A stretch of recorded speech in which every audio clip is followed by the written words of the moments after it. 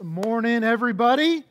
Man, what a fantastic day it's already been in worship. And if we haven't met, I know I was just baptized a second ago, but maybe I haven't even introduced myself. My name is Kyle McGinnity, and I'm the pastor here at NewPoint. We're so glad that you all are here. I also want to welcome everybody who's watching online today. And you all picked a great Sunday to be in church because we get to kick off a brand new series that we're calling Marriage Tune-Up. Marriage Tune-Up. Now, over the next few weeks, we're going to talk about marriage, but in general, we're going to be talking about relationships. And so, whether you're married or not, or you're in a relationship, or you're dating, or you're engaged, or maybe you're looking at some point to get into a relationship, there's going to be principles and there's going to be things that you can learn now from this series. And so this series is for everybody, even though we are going to be talking about marriage specifically, but in general, relationships. And so here's what I want to do. I want to draw some attention, though, to your bulletin. So if you didn't get a bulletin, I want you to wave your hand in the air, and our usher, Tucker, is going to, so put your hand up. Tucker's going to glance and get some people some bulletins real quick, because we got one couple over here, okay? So just keep them up. Tucker's going to find you. But here's the reason why. So in your bulletin are all the announcements, and I'm going to explain what they are, okay? So one of the first ones on the front page, we're going to be giving away a couple of date night prize packages.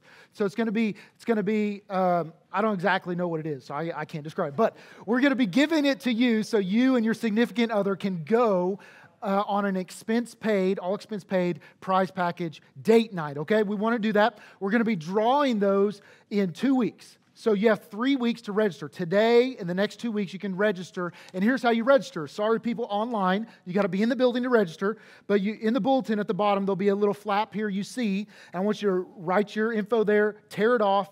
And then when the offering bucket was passed, go back in time, okay? Drop it in the offering bucket. Now, there's one final way that you can do it, okay? On the walls by the door are our offering boxes. So keep it out, and on your way out, drop it in one of those boxes over there. Every week, each person can register one time. So you can have up to 3 registrations, and then at the final, on the 21st, we're going to draw for that giveaway, okay? Sound good? It's going to be fun. We're going to give that to you. A couple other things I want to mention is, we'll put them up on the screen. We've got a couple of date night ideas for you coming up this Friday and next Friday. We, as a staff, we're like, all right, how can we plan maybe some fun date nights that couples can go on? We're not going to pay for you. We're just suggesting these, and other couples are going to gather, so it'll be a fun time, okay? So the first one coming up this Friday, coffee and axes. I could better say that correctly, okay? Axes. We're going to go hang out at Provisions Coffee House, as well as right next door, I think, is a place called the Axe Hole, okay? Whew. Thank you, Lord, for protecting me. All right. So, fun date night idea. We're going to be there this Friday. And then next Friday, we're going to host a movie night and for a movie and playing cornhole right here at the church. And so if you're married, dating, engaged, or you just want to ask somebody else on a date, here's a couple of great ideas. Come join us this Friday and next Friday. Got it? All right. We're still debating on the movie, okay? Still debating on the movie. It'll be a surprise.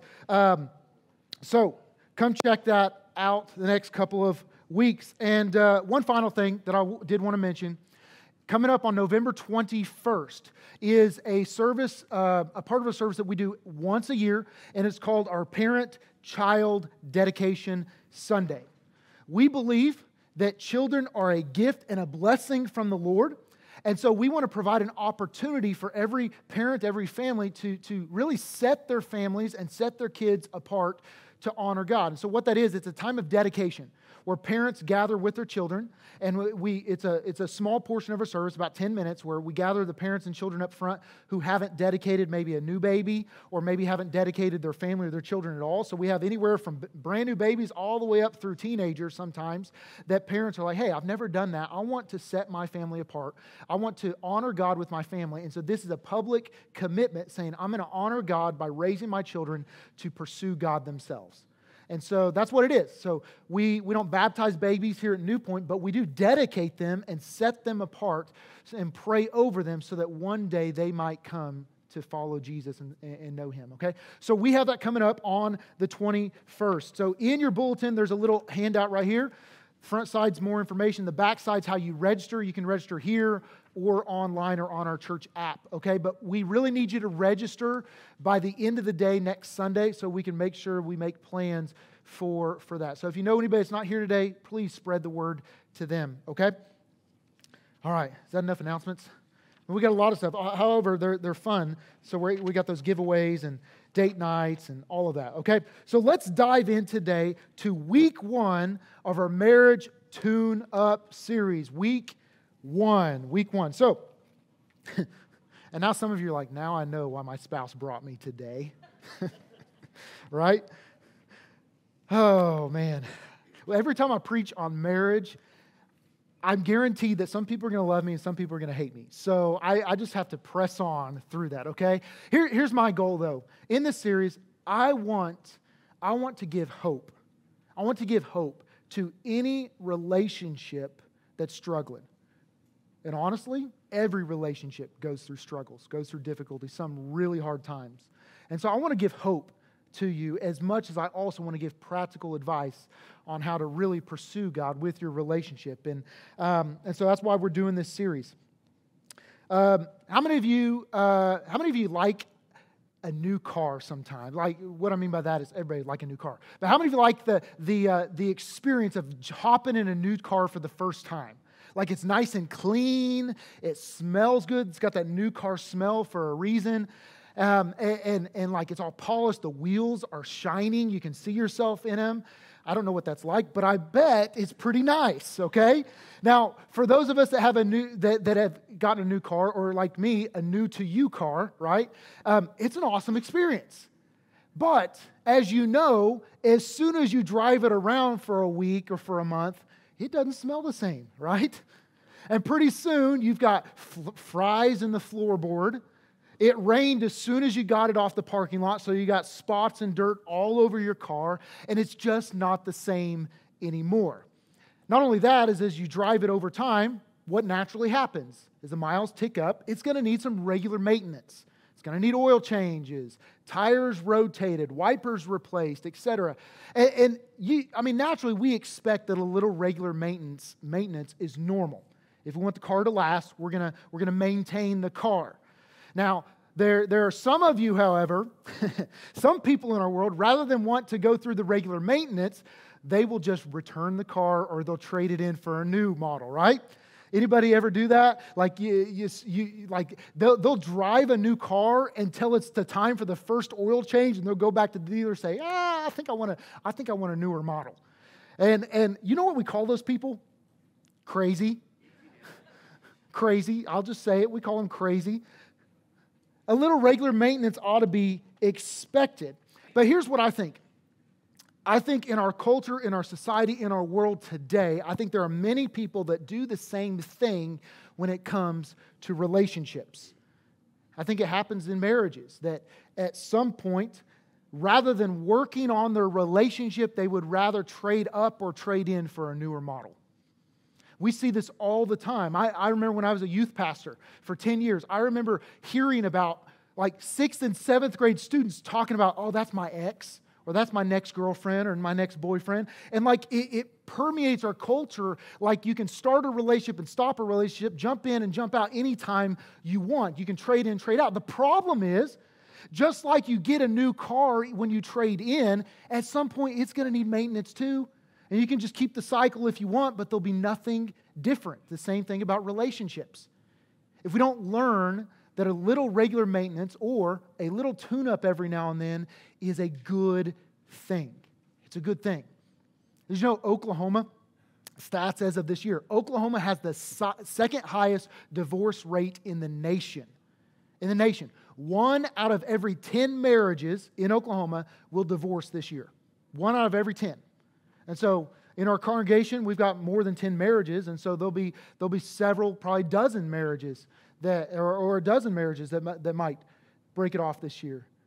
Because it seems like, for whatever reason, the divorce rate in the church and outside the church are relatively about the same. What that tells me is that I'm in the right place for a marriage series.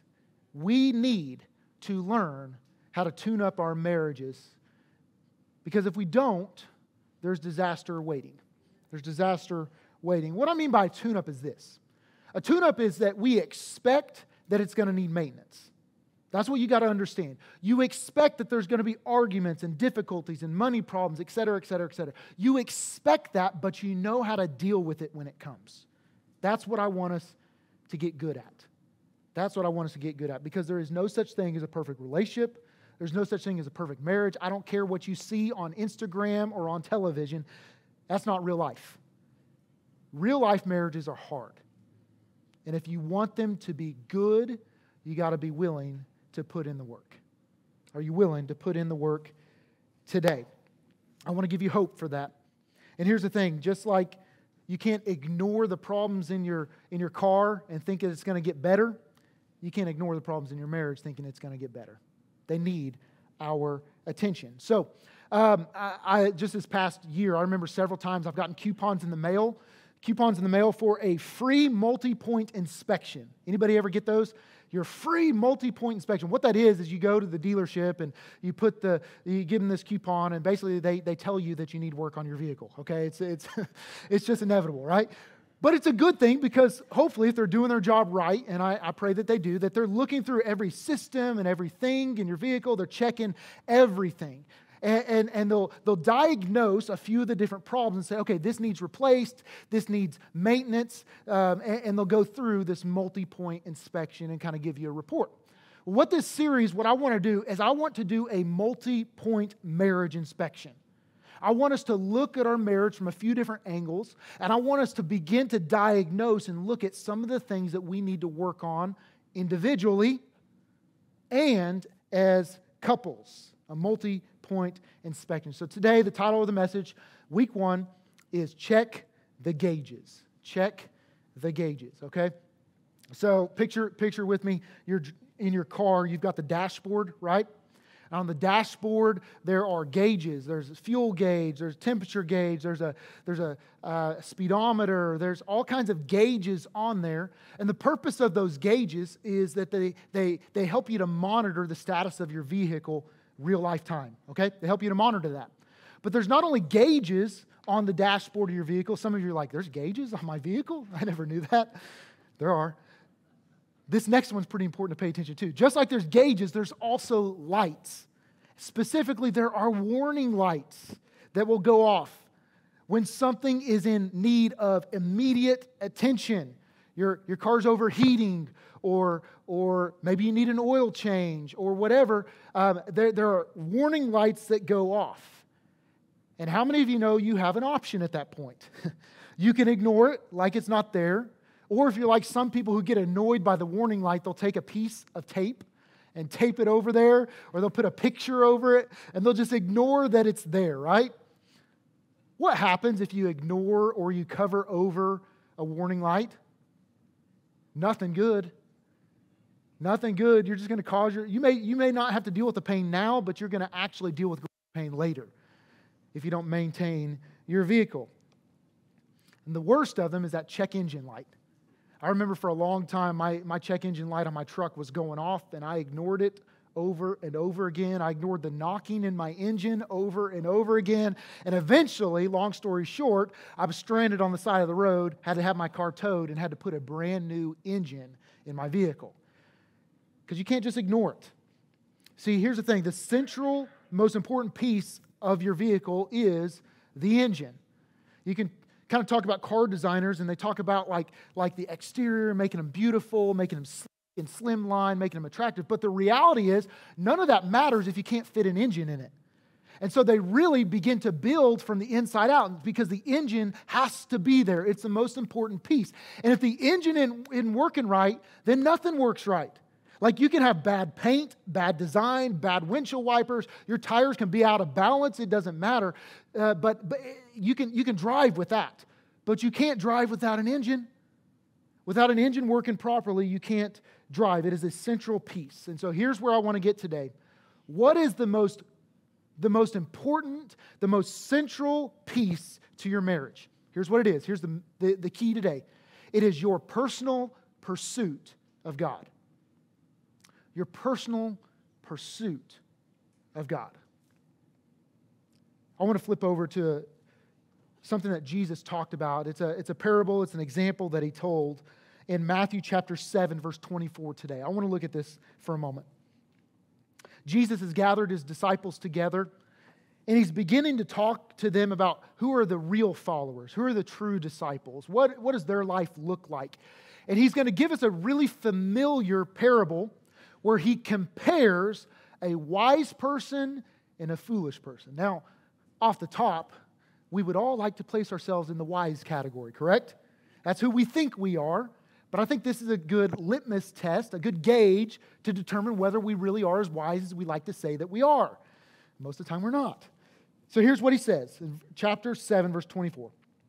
He says, "Therefore, everyone who hears these words of mine and puts them into practice is like a wise man who built his house on the rock. The rain came down, the streams rose, and the winds blew and beat against the house, yet it did not fall." Why? Because it had its foundation where? On the rock. On the rock. So he gives this illustration. There's one guy, he's going to build, and he builds his house on a steady, firm foundation, and no matter what comes against that house, it stands. And he gives a second illustration, a second scenario. Look at this, verse 26. He says, "But everyone who hears these words of mine and does not put them into practice is like a foolish man who built his house on sand. The rain came down, the streams rose, the wind blew and beat against the house and fell with a great crash." Let's just acknowledge something about what Jesus is talking about. The scenarios are exactly the same. What I mean by that, both situations experience difficult trials. The wind and the rain and all of that, the flooding, it came to both equally. Let me tell you this, your life and your relationships, it is impossible to avoid trials. It is impossible to avoid arguments. It is impossible to avoid temptation. It is impossible to avoid problems. They will come equally to all people. The difference is, what is your life built upon? That will determine whether you stand or fall. And what Jesus says is he says, "Me and my word are the firm foundation that will keep you standing no matter what comes." What is your relationship built around? What is it built upon? Here's what I believe. I believe every relationship, in general, every relationship starts out being built around either someone or something. Someone or something. I'm going to draw today a little bit, illustrate this. All right? So, someone. So, it's either me or you. Like our relationships at some point, we may start a relationship and in the beginning, maybe it's built around me. Like I get into a relationship, dating relationship, engaged, married, whatever it is, I get in a relationship because I want it. I need it. I want to feel fulfilled. I want to feel wanted. I want to feel attractive. I want to feel special.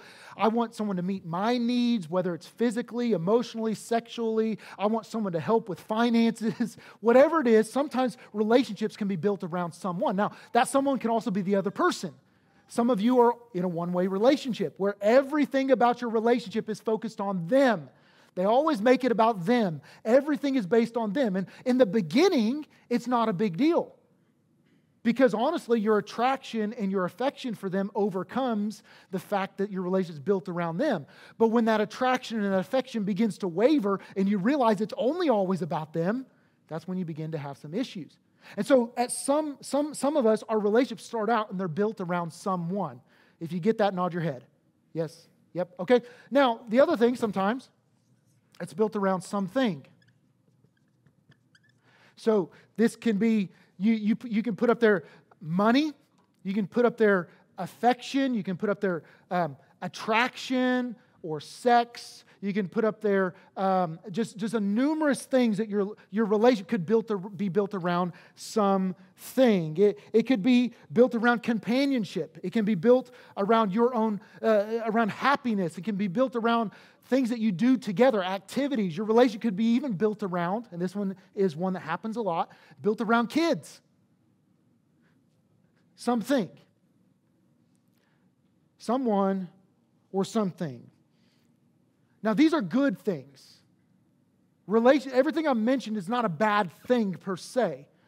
But when those things are the main thing that your relationship is built around, you can be sure that at some point your relationship will falter.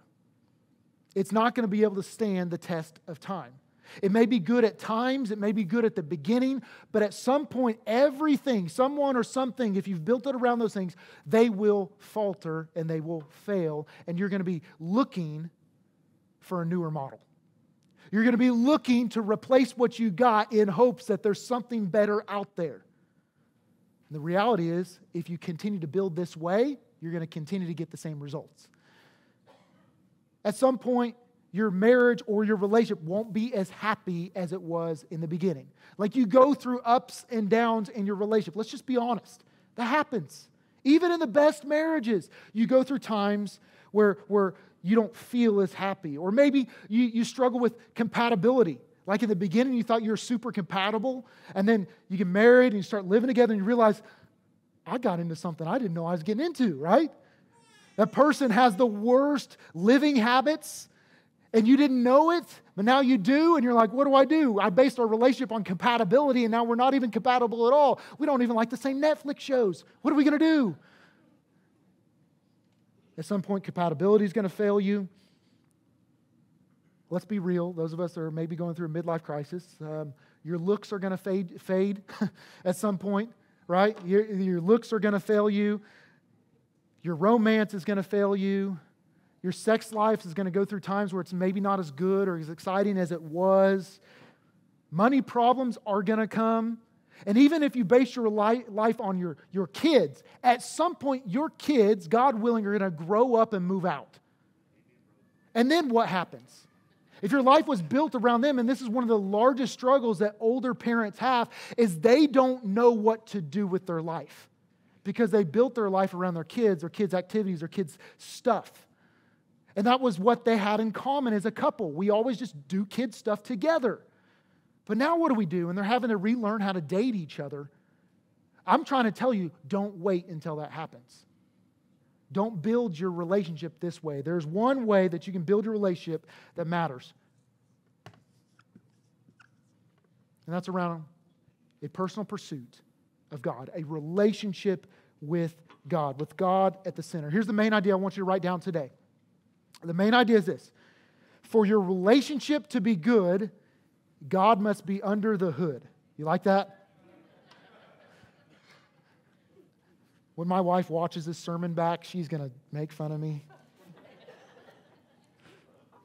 Hey, I want you to remember that. For your relationship to be good, God must be where?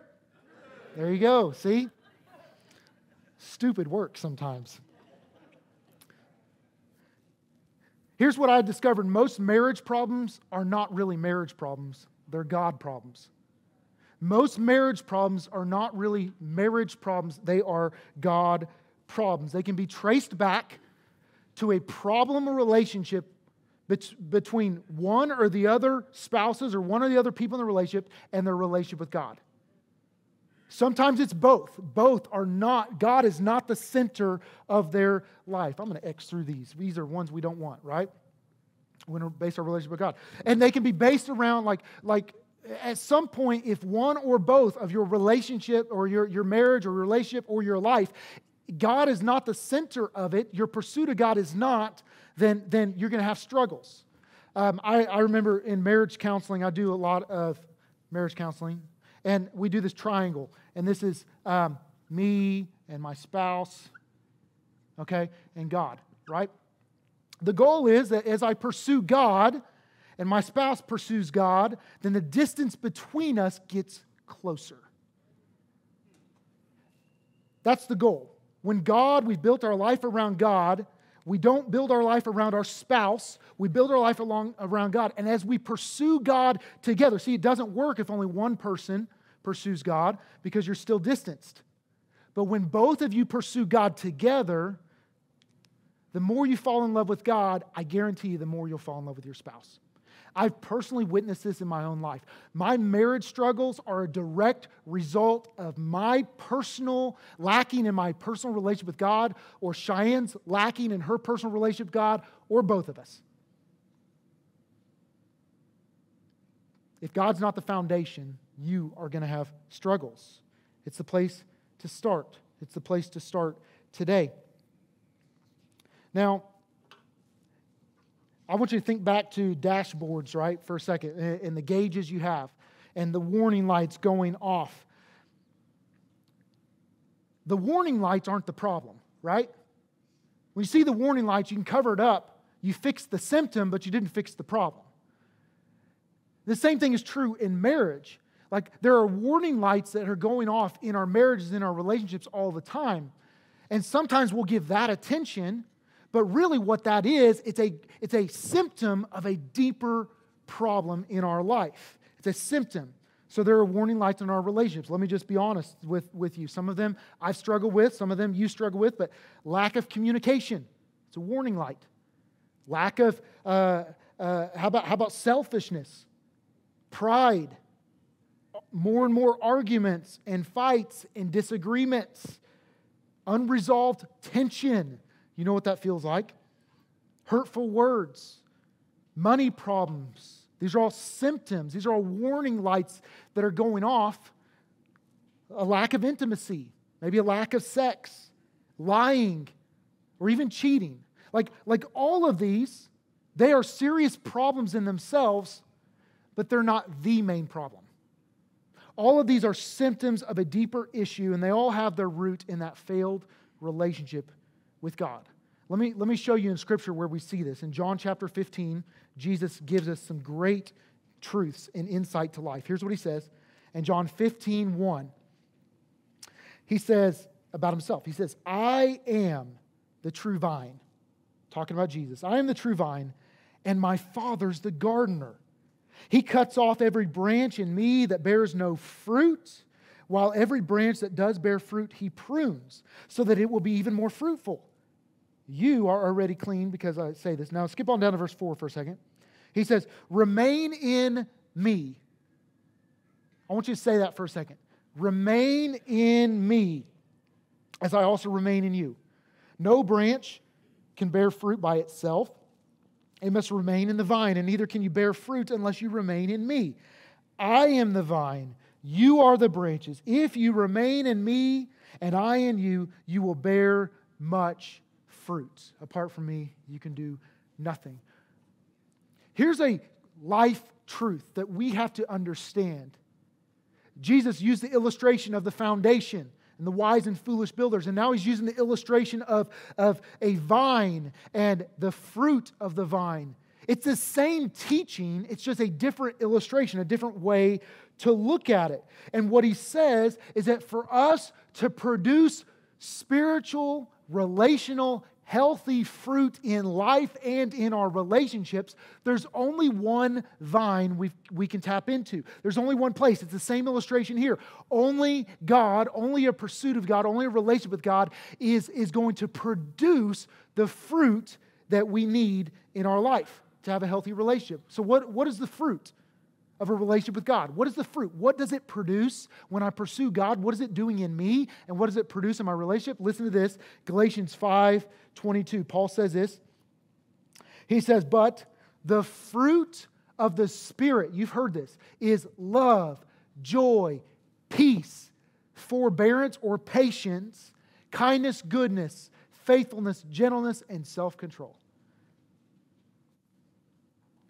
I could write down, these are goals of my marriage. Man, wouldn't you love it if your marriage was characterized by love, joy, peace, patience, kindness, goodness, faithfulness, gentleness, self-control? Wouldn't you love your relationships to be characterized by that? Man, I would. I'm convicted reading through that because I know that there's some of those that are really lacking in my own life. And I'm to blame. I'm to blame. See, what happens is when we base our relationships in marriage where God is not the center, for a time what we do is we play an imitation game. We try to produce fake fruit when we don't really have the roots. And at some point, that fruit's going to wither and die because there's no constant source for it to grow from. The only source that you can produce fruit of this, love, joy, peace, patience, kindness, etc., the only fruit, it comes out of a relationship of pursuing God. And then it flows out into growth in other areas, in other relationships. I say it this way for you to remember, your roots determine the fruits. Your roots determine the fruits. So, we've hit this topic. We know what it is, that God must be the foundation. God must be under the hood for our relationship to be good. We must pursue God. Like, marriage problems are not marriage problems, they're God problems. Like, we've said it over and over again. And for some of us, we're like, well, great. That's where I'm at, but there's no hope for me. What am I supposed to do now? Where am I supposed to go? I want to say this, that if you have those warning signs in your relationship or in your life, which you do, it's not a bad thing. The dashboard, the warning lights, the check engine light, they are there for a reason because they are expected to go off at some point in time, right? You just expect that. You expect that there needs to be a tune-up. You expect that there needs to be a regular oil change and tire replaced and rotated and etc. Like, we expect it. In your marriage, I want you to realize that the warning signs aren't a sign that it's all over. The warning signs are a sign that it's time for a tune-up. It's time to take action. And there's hope in that. Here's what I realize about my own relationship and about all marriages.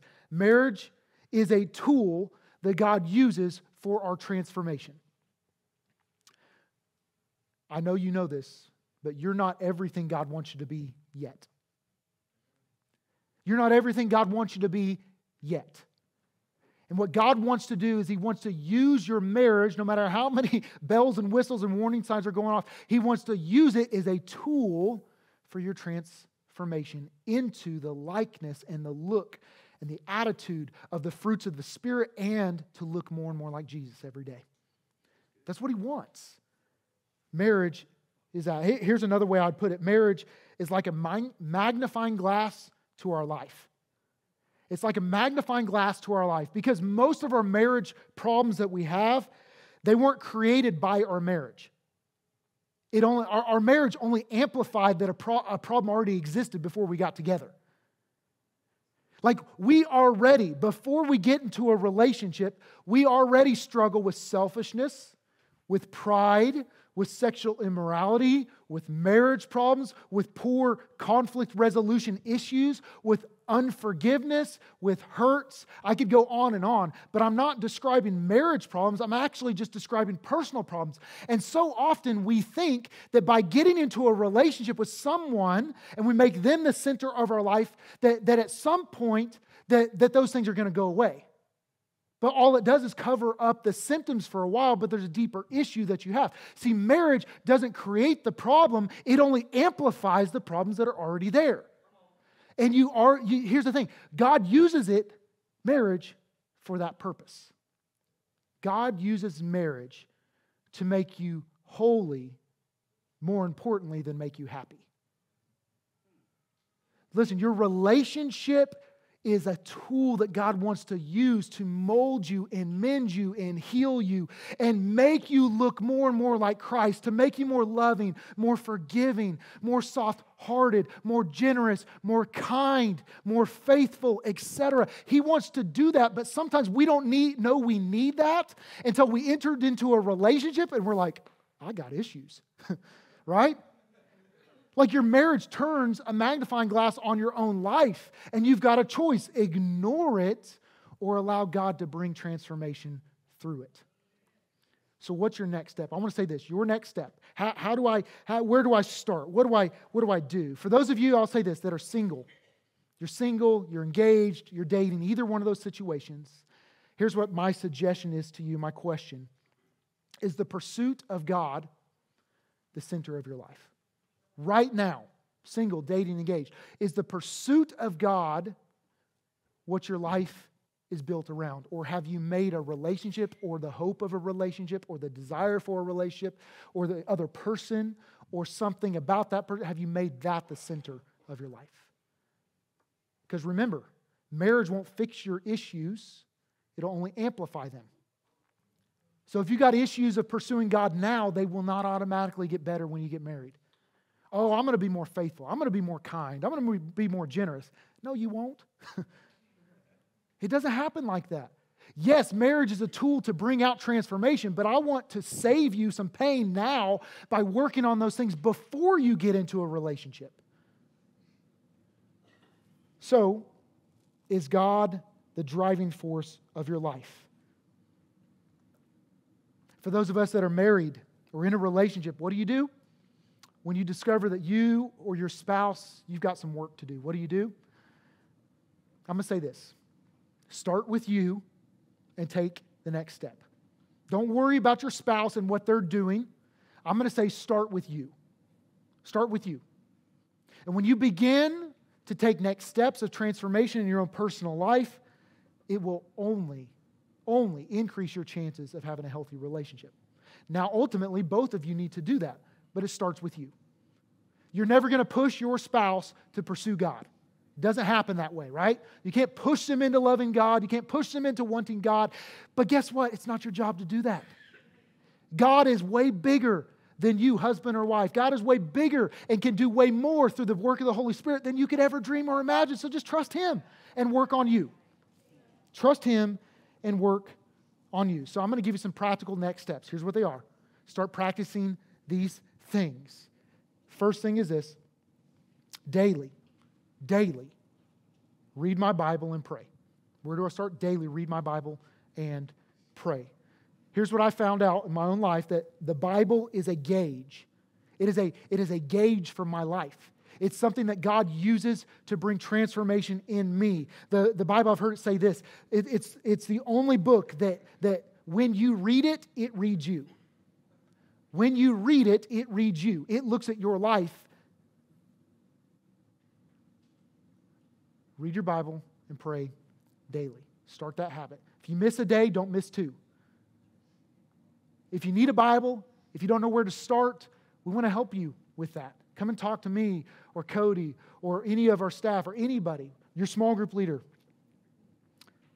Read your Bible and pray daily. Make it a habit.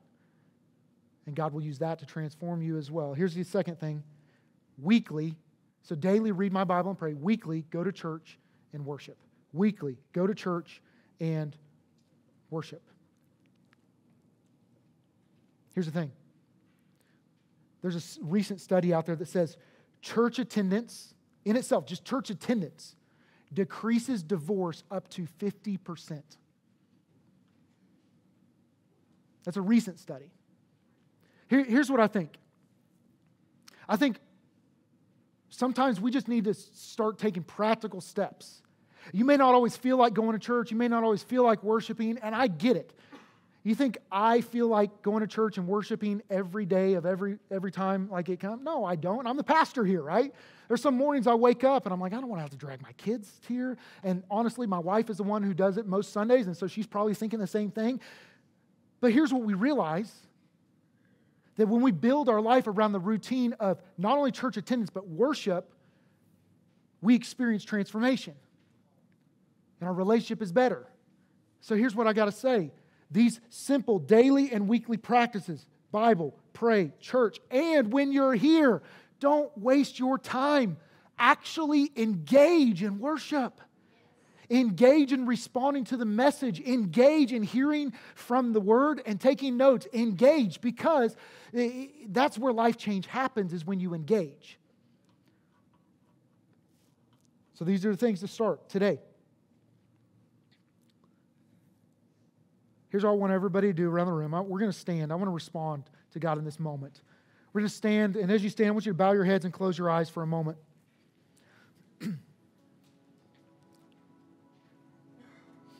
There's some of you here today in this room that your check engine light is on.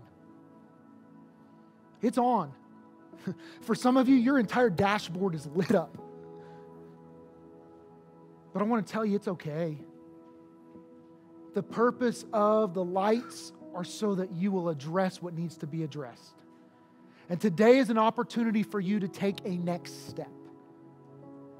Honestly, this message series is going to open up the lines of communication between you and your significant other or you and your spouse. It's an opportunity for you to begin to engage each other. Next week, I'm going to be talking about communication. I'm going to be talking about how to have difficult conversations. But today, what I want you to do is I want you to do you. I want you to work on you. I want you to take a next step, whatever that looks like. Begin to make a commitment to do that. Our Heavenly Father, today, as we respond to you, God, we recognize that you are the most important piece to our life. And God, you are the most important piece to our relationships. God, today, those of us that know you, we renew our relationship with you right now in this moment. God, we want to place you on the altar of our life. God, we want to make you the most important thing. And Father, we pray that as you are the vine, God, I pray that we will bear the fruit of being found in you. God, I pray that as we dig into you, we will be transformed, that we will be more kind and compassionate. We'll have love, joy, peace. These will characterize our relationships, patience, goodness, gentleness, self-control. God, we will be transformed. We pray for that to happen and to come out in the fruit of our life. God, transform us as we abide in you. It starts right here and right now. As you continue with your heads bowed and eyes closed for one moment, there's some here in this room, there's some of you watching online that your starting point to a better relationship with God is actually just starting a relationship with God. And today I want to give you that opportunity. The Bible says that all who call upon the name of the Lord shall be saved. What I mean by that is we need a Savior. There is sin in our life that separates us from our Creator, and Jesus came as our Savior. He paid the price and the penalty for our sin by dying on the cross, and He rose again 3 days later from the tomb, proving His ability to forgive sin, to overcome death, hell, and Satan forever, and to give us new life and a right relationship with the Heavenly Father. Jesus did that for you. He wants to give you eternal life and new life today, right here, right now. He wants to indwell you with His Holy Spirit and empower you to live for Him, to make you brand new. If you're wanting that today, I'm going to lead you through a simple prayer. A simple prayer to just acknowledge Jesus as your personal Savior and make Him Lord and Master of your life today. If you're ready to do that, pray with me in this moment. Let's pray together. Dear God, I know you created me and you love me. But God, I have sin in my life and I need your forgiveness. I believe in Jesus. Jesus, I believe you died for me and you rose again for me. Jesus, come into my life. Forgive me of my sin. Make me brand new. Adopt me into your family.